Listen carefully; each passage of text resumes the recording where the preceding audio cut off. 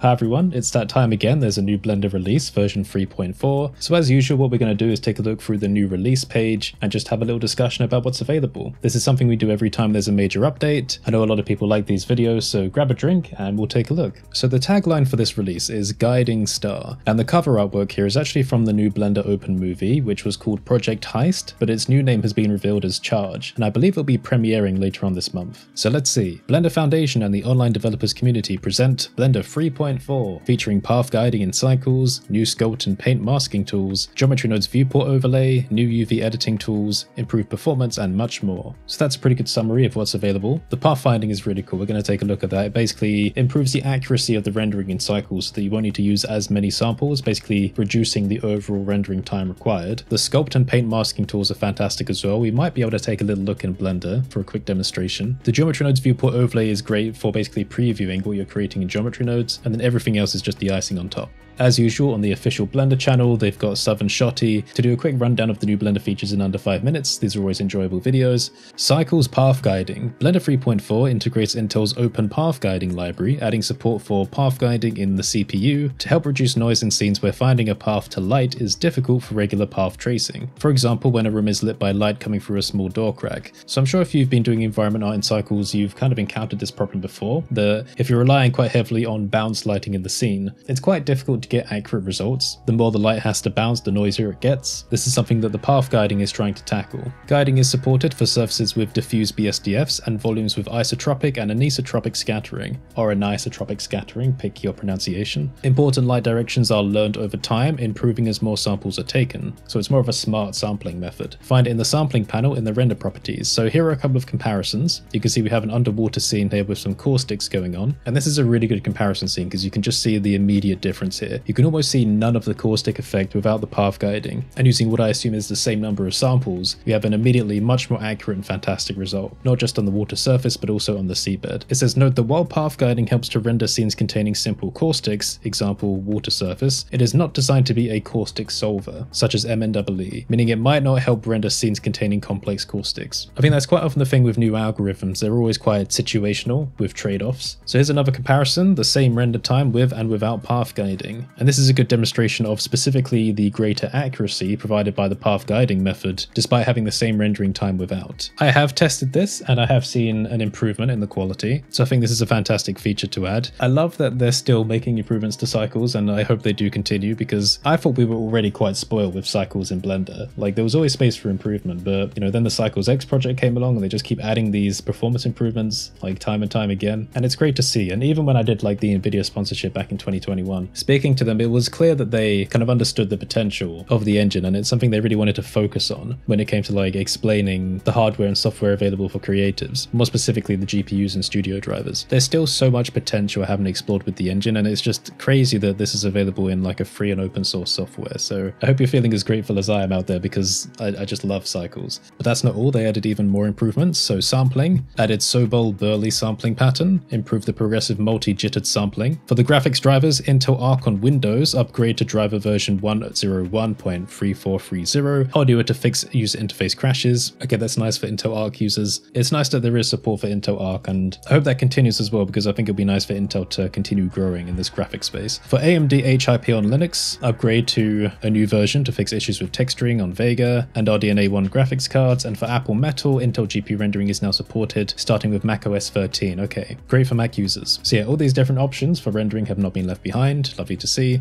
Attribute node, access geometry node's instance attributes, new mode for accessing attributes of the current view layer, scene or world, and with baking, new option to bake specular effects from the active camera view instead of above the surface. This may be useful when baking textures that will be viewed from a fixed position or with limited camera motion. All of the updates and changes they put in these little boxes are usually for kind of more specific use cases, but I figure I'll read them out because they're probably helpful to some people out there. But let's get down to another one of the big features, auto masking. The auto masking settings in sculpt mode are now accessible from the header in the 3D viewport. New methods have been added for automatically masking by cavity, viewpoint, and area. So this is something I like because it reminds me of 3D Coat a little bit. The sculpting and painting toolset in 3D Coat is really cool and really intuitive because it kind of presents you with all the tools like right there, right around the interface. And it always felt so intuitive to use, so I kind of like this one, even just from like a user experience perspective. I'll show you a bit more about this. So deep. Instead of manually creating a cavity mask, this auto masking option provides a faster way of painting and sculpting with cavity. Marvelous. Use the create mask button to convert the auto mask into a regular mask attribute to edit it further or just visualize it. So you can see here, let's take a quick look in Blender.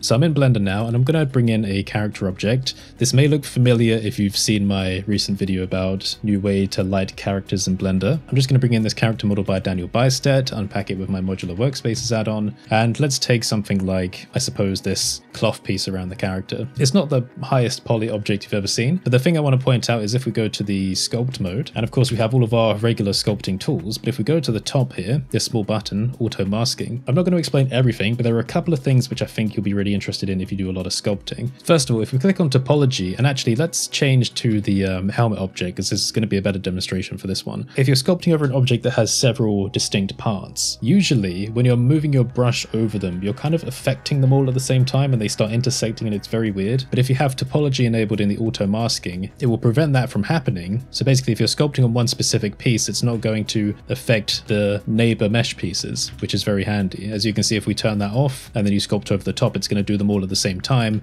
and you can very quickly mess up the mesh that way. So if you want to sculpt details on one specific area without affecting the neighbor mesh pieces, you can do that easily by enabling the topology in the auto masking. As for the new cavity option, if we go into the sculpt mode on the cloth piece, if we click on cavity, you'll see these options appear. If we turn the factor up and then press create mask, it's going to create a mask based on, well, the cavity. Basically the lower areas of the mesh are going to be masked out, which make it easier to sculpt on top of. Also, you can do the inverted option as well. If you take that and then create the mask, and it will do the opposite. Again, this isn't a super high poly demonstration, but you can kind of see how that would be useful. Again, on this new feature page on the website, whenever there's like an important piece of information you're interested in, you can always click on read more, and it will take you to either the documentation or like a task page, which basically explains what the feature is, or will provide you of a history of the discussion around the feature if it's a task. So there's always more information to study here. All right, let's keep going down. So mask from cavity. This is an operation. Inverted, factor, blur, and a custom curve give extra control to fine tune the cavity mask. This is basically showing that we can get more accurate masks from cavities like we just took a look at in the sculpting demonstration. So maybe let's take a quick look at a demonstration of that. Again, if we go into the sculpt mode, we know that when we grab our cavity, it looks like this. Quick, but maybe a bit messy. If we press F3 and then go to mask from cavity, we'll get the operation in the bottom left. You can collapse and expand that, and then there'll be more options here. So we can always blur that mask result to get a kind of less accurate, but I guess kind of nicer result. And you can also use a custom curve for describing this as well. So this actually looks really helpful. You can kind of like customize the curvature profile. Scrubbing the factor value, that's quite satisfying.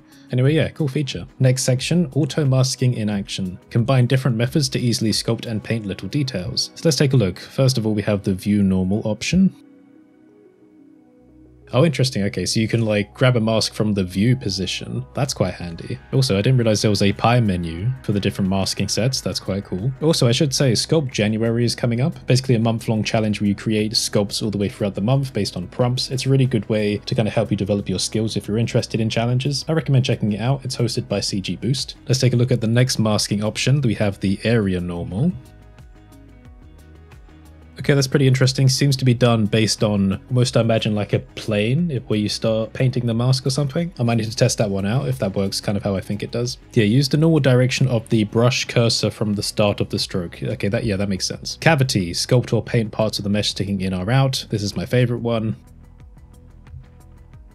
There you go, they're kind of painting a mask around all the tiny details and the surface imperfections there. Very cool. Cavity is great for everything. Fantastic for procedural materials. And there's more for this section as well. So faster reprojecting attributes using the voxel remesher. Performance improvements when not using face sets and masks. That's good. The rest of us that don't really use face sets or masks don't want to be held back by these features. I'm kidding. Weight and vertex painting will use the whole modifier stack if it produces no topology changes. That's cool. Face sets are now opt-in, meaning that primitive objects do not have a face set attribute by default. Okay, that's fair. UV and chill. So we have a bunch of new UV tools in this update. First of all, there's the relax tool. The new geometry-based relax brush method helps you improve the quality of the UV mapping by making the UVs more closely follow the 3D geometry. As this is a brush, the user can drive the relaxation process. So this is basically inside of the UV editor. From what I understand, you can basically paint the brush over the UV sets and it will kind of just relax them into a smoother state. Several improvements in the UV editor grid include non-uniform grids, which is cool cool. I suppose if you're doing these kind of like non-uniform tile maps of some kind, then a non-uniform grid would be handy for that. There's also now pixel spacing and draw grid on top of the image. That would also be handy for like tile set based stuff, because you'll still be able to see where the grid is to make sure everything lines up okay, even if you have an image loaded. You can also align rotation, rotate UVs to follow the geometry orientation in the 3D viewport, or aligned to a selected edge, or automatically guess the best orientation. So you can see how this works here. They're basically aligning it based on their selection, but there are also other options available. Randomize islands, quickly set a random value to the scale, rotation, or offset of selected UV islands. And there's more. So live unwrap support for the grab tool, support for pinned vertices in the UV sculpt tools, fixed boundary edges for relax tool Laplacian method, constraint to bounds for UV sculpt tools, UV selection support in many operations, prevent orphaned islands in UV sculpt tools, support constraint to bounds in the rotation operator, add option to use Blender 2.8 margin calculation, many UV packing operations now work with non-manifold geometry, that's pretty cool, and several fixes. Okay, next up is a really big feature for geometry nodes users, and this is the viewer node. So what you see is what you get. Introducing viewport overlay for geometry node's viewer node, previewing attributes without affecting the final result. This is a way you can visualize how you're constructing your geometry nodes inside of the 3D view. Let's take a look at a quick demonstration. Okay, so see here how they're plugging different things into the viewer node, and depending on what they're plugging in the geonodes tree, they can actually see the result being generated in the 3D view. So you can essentially sample different parts of the node tree to make sure everything's working appropriately. The intensity of the overlay can be adjusted from the overlay popover in the 3D viewport header. Okay, lovely. I imagine this will be great for people that don't really like looking in the spreadsheet view as well, because I've never used that while using geometry nodes. I tend to just like eyeball everything. Next up, sample UV surface, a new node to get attribute values based on UV coordinates, a simple concept that opens endless opportunities. This is a really cool demonstration because it basically shows how, having more options to sample data between different parts of Blender, in this case more specifically the UV editor, means you can create these really complex effects. Notice how the stitching on the text is kind of expanding based on like the UV scale there.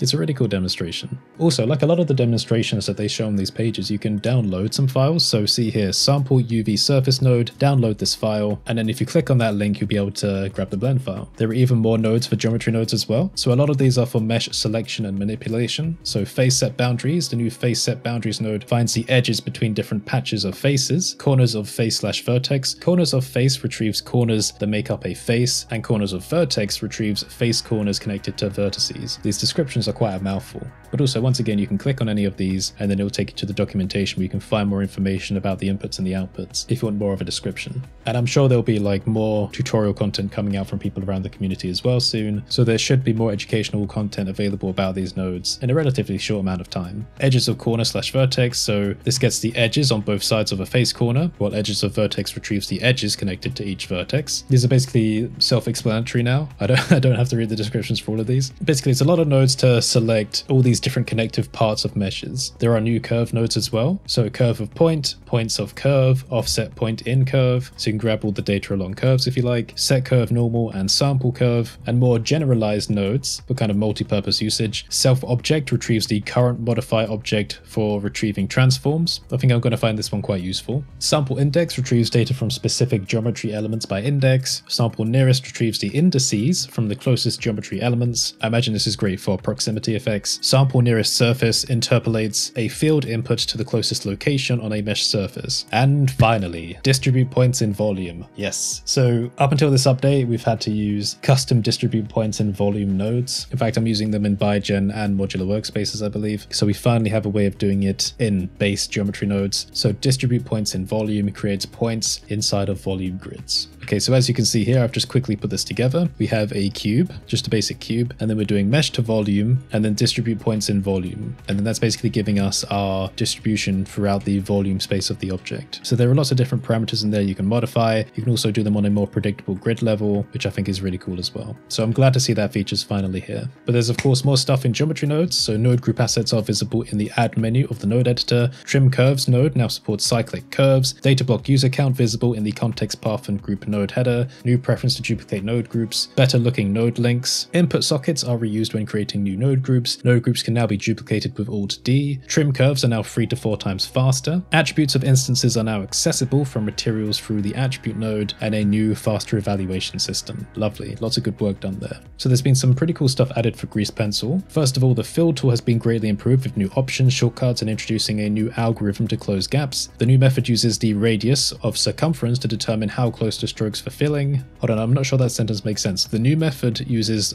the radius of circumference to determine how close the strokes for filling, or how to close the strokes for filling. This new method is very effective when the extension done by the previous method, now renamed as extend, of the strokes never cross. Use the mouse wheel or page up and down to adjust the length of the strokes, S key to toggle the extender method, use the D key to toggle extended stroke collision. In the Southern Shotty video on the main Blender channel, they show more of these Grease Pencil features visually, so you can see how they work. It's really cool. There's also like a new inbuilt storyboarding add-on, I believe. You can also import multiple SVG files at once. There's a new offset parameter in the reproject operator for the surface mode. Set the start point operator for cyclic strokes. New chain mode in the time offset modifier. For line art, there's forced intersection. For Python, there's a new trace frame parameter in the trace operator, and a new outline modifier to generate perimeter stroke from the camera view. If we click through to take a look at the Grease Pencil changes, you can see we have some image-based explanations for what's changed. So we're coming to the end of the update now, but there's extra stuff. For animation and rigging, there are a few things, including NLA improvements and the ability to mute drivers. For core Blender, there are several new changes, including font improvements, support for FFmpeg AV1 codecs, encoding that is, metables are now evaluated as meshes, higher resolution thumbnails in Windows Explorer, improved performance for subdivision surface modifier, speedups when batch creating objects. For better performance, optimized evaluation of disabled modifiers. For Eevee and viewport, there's headless rendering support on Linux. For the OBJ importer, new global scale factor, improved caret when editing text objects, which is like that little thing you see flashing when you're typing, I believe. New shortcuts in the Python console editor, outliner improvements. The import image as plain add-on has an improved user interface. There's a new add-on for Story Pencil, so that's when I mentioned about storyboarding with Grease Pencil. They probably should have moved that one further up into the Grease Pencil section, but anyway, that's there. Python API, Blender is a Python module, internal mesh format changes, new functions, and breaking changes. The funnest part of the update for me. And of course, if you want to get the file for the splash screen artwork, because Blender is free and open source, the splash screen art files are available for anyone to download, so you can take a look. They're cool demonstrations and like examples of how to make stuff with Blender, so it's really fun dissecting them and seeing how they were made. So yeah, that's the update. So if you made it this far through the video, make sure to put a donut emoji in the comments. This helps me to see who you are still watching this video. It gives me a better indication than the YouTube analytics for who makes it this far, and I tend to remember a lot of the faces, well, profile pictures. Also, consider signing up to the Blender Development Fund. We get all of these fantastic updates for free, and I just think we're really spoiled. So yeah, maybe give it a look. There's also the Blender Studio where you can get educational content, access to files, especially from the open movie projects. There's lots of stuff to dive into. Also, if you like this video, consider subscribing. We do these update videos every time there's a major Blender update. We do community roundups where we take a look at exciting stuff happening in and around the Blender community, and a bunch of other content as well. So thanks for watching everyone, stay safe, and I will see you next time.